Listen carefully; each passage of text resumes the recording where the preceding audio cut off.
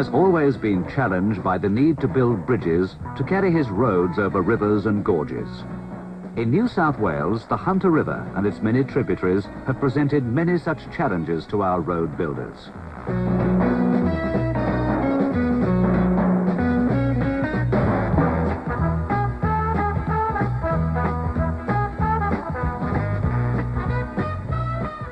Over the waterways in the Hunter Valley, there are hundreds of bridges, large and small, old and new, built of timber or steel or concrete. This is the newest and biggest of them all, the Stockton Bridge, a challenge that has been met and won.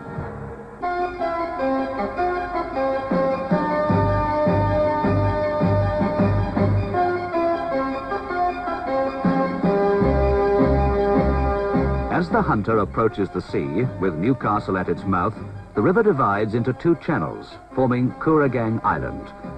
Until recently, the road route from Newcastle to its northern districts has involved a considerable detour inland as an alternative to a vehicular ferry service between the city and Stockton.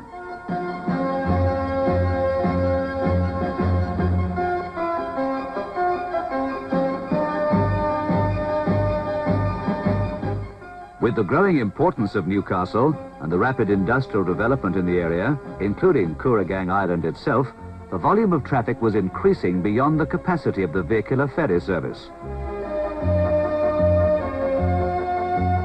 The new Stockton Bridge over the north channel of the Hunter River provides a much improved route from Newcastle to its northern districts and eliminates the need for the ferry, a saving of $750,000 a year. The bridge, designed by the Department of Main Roads, is 3,358 feet in length and comprises 8 approach spans over the land on each side of the river and 7 main spans across the river itself. The central span is 270 feet long and provides 100 feet vertical clearance for shipping. The bridge is founded on board piles embedded in rock at depths ranging from 70 to 140 feet. Building of the piers for the approach spans began in 1968 on piles already constructed by the department.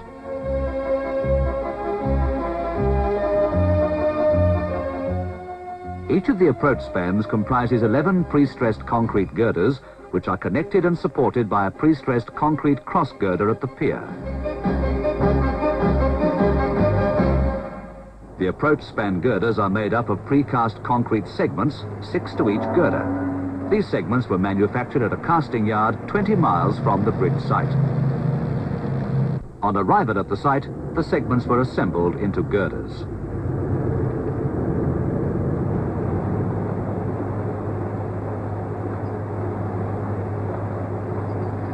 After the placing of joint concrete, the segments were pre-stressed with cables which together provided a stressing force of 300 tons per girder.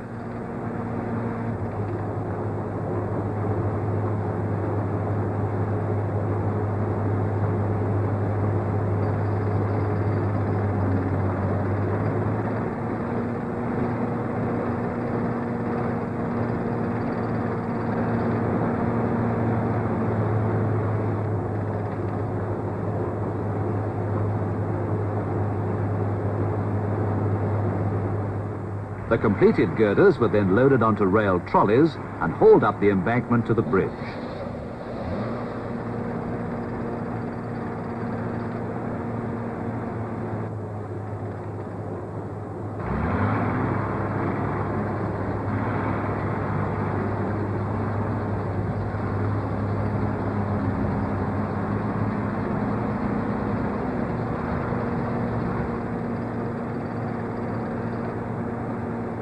The girders were erected with the aid of a steel launching truss.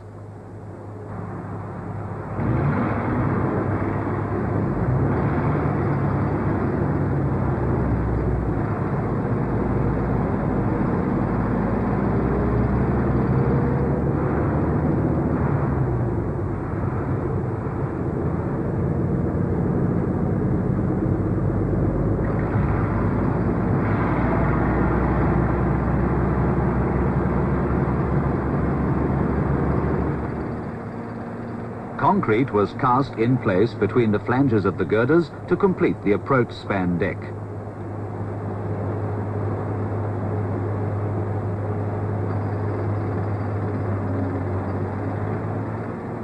The piers at the water's edge were constructed as reinforced concrete skeletons, which were later clad with precast concrete slabs. These hollow piers provided access for water, gas, telephone and electricity mains which crossed the waterway in the main spans of the bridge.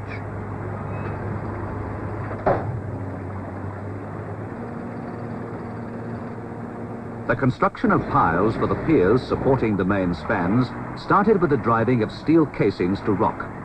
These casings were assembled in 90 feet lengths on the shore and driven with a diesel hammer. After driving the initial 90 feet, further lengths of casing were welded and driven until the casing reached rock. Rock sockets were drilled with a rotary bit, the drilling being washed out with a continuous flow of water.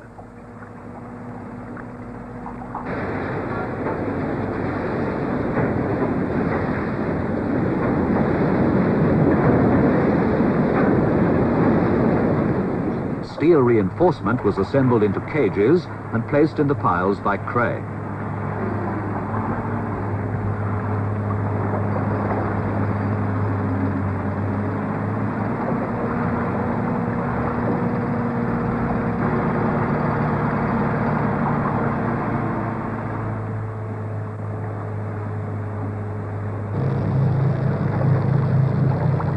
The piles were then cleaned out with an airlift pump in readiness for filling with concrete.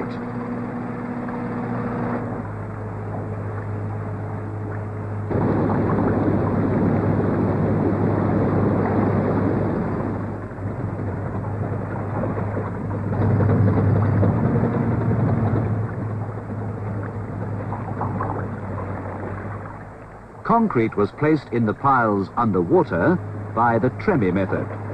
The tremie pipe was made up in 10-foot sections, the bottom being always immersed in concrete during the pour. As the pipe was raised, sections were removed progressively from the top.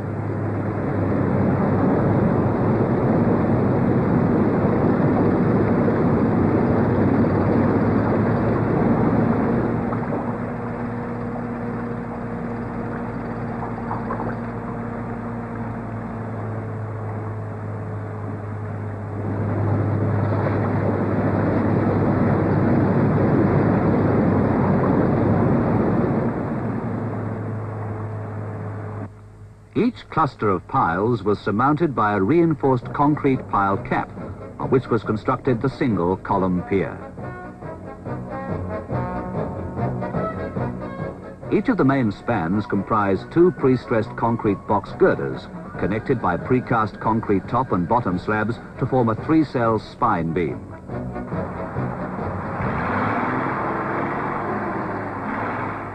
Steel falsework was assembled between the piers to support the girders during construction.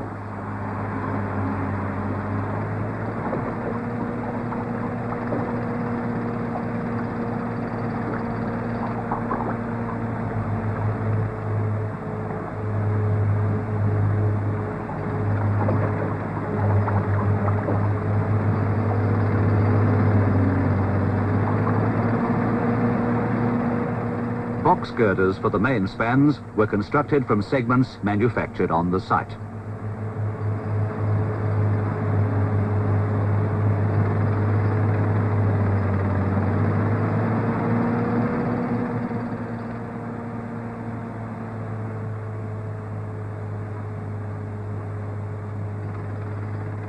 These were transported by a Goliath crane and barge.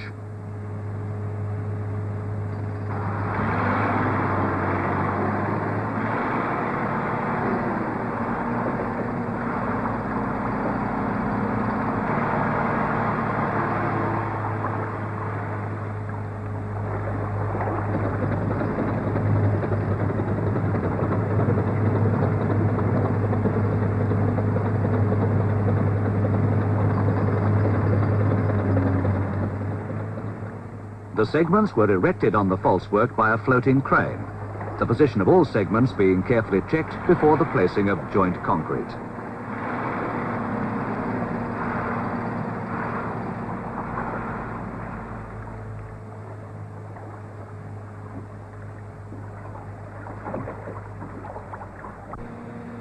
Each completed girder was pre-stressed by 13 high tensile steel cables, which together provided a force of 5,000 tons.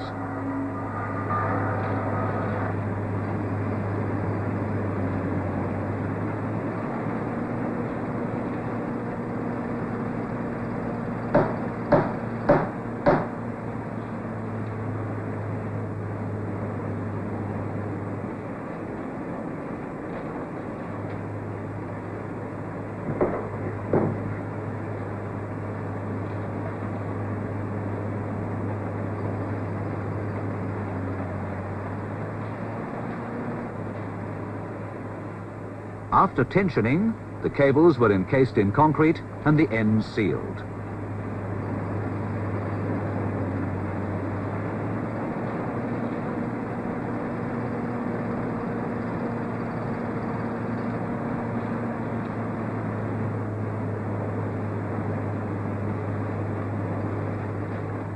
The main spans were constructed progressively from both sides of the river. The gap was finally closed with the construction of the center span.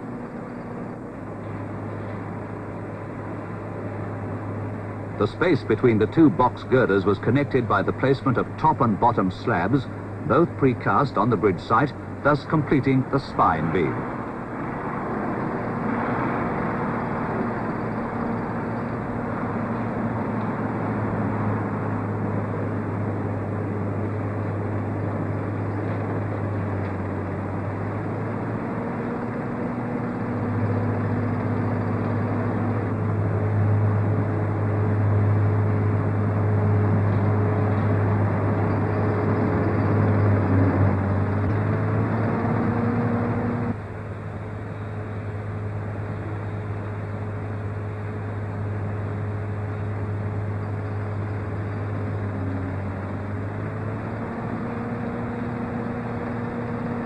To complete the deck on the main spans, precast cantilever slabs were attached to the spine beam. The cantilever slabs were held in position by falsework beams until attached to the spine beam by stressed high tensile bars. On the extremities of the cantilever slabs, heavy concrete crash barriers were provided. The concrete was steam cured to speed up the work.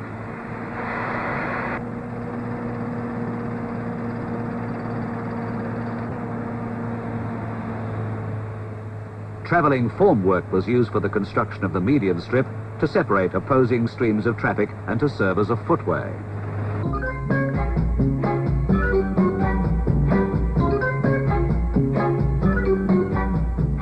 The structure neared completion with the erection of double steel pipe rails on the crash barrier, railings on either side of the median strip footway, and the installation of lighting.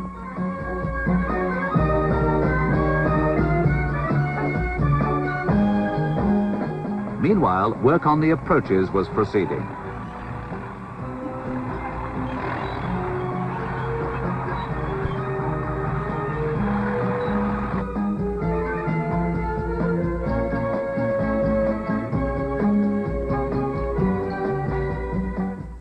After the application of a tack coat of bitumen, asphaltic concrete was laid to provide a smooth running surface.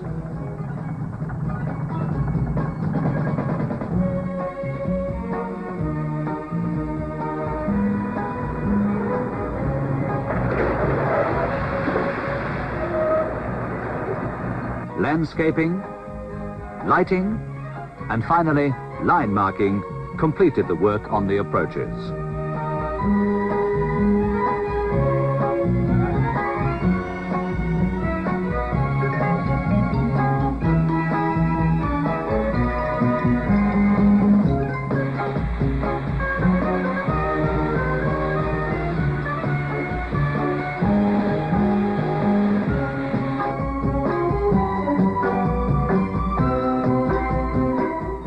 And so the Stockton Bridge was finally ready for traffic. In its construction, 23,000 cubic yards of concrete were used, together with 600 tons of high tensile steel and 2,500 tons of steel reinforcement. On November the 1st, 1971, a large crowd gathered for the opening ceremony, which was introduced by the Commissioner for Main Roads, Mr. R.J.S. Thomas. Newcastle has always been a leader in coal, the steelworks and secondary industry, to which today is added a great bridge. One of our country's longest, and in this state, second only to the Sydney Harbour Bridge. The Premier of New South Wales, the Honourable R.W. Askin, MLA, then addressed the audience. It will be the pleasure of each and every one of us here today, in the times ahead, to be able to say that we were associated with the opening of this great public facility here, the Stockton Bridge. It is now my very real pleasure and privilege, ladies and gentlemen, to officially declare the new Stockton Bridge open.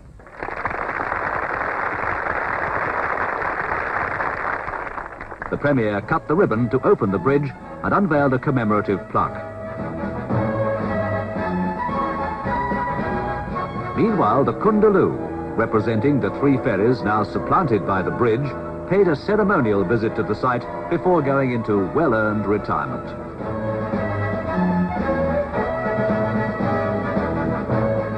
Stockton Bridge, the longest so far built by the Department of Main Roads, takes its place with other great bridges as a symbol of the dynamic progress being achieved in the network of main roads in New South Wales. This graceful bridge and its approaches, costing $6.5 million, provide a vital link in this network of road communications. For the many travellers over the Hunter River, a new era begins.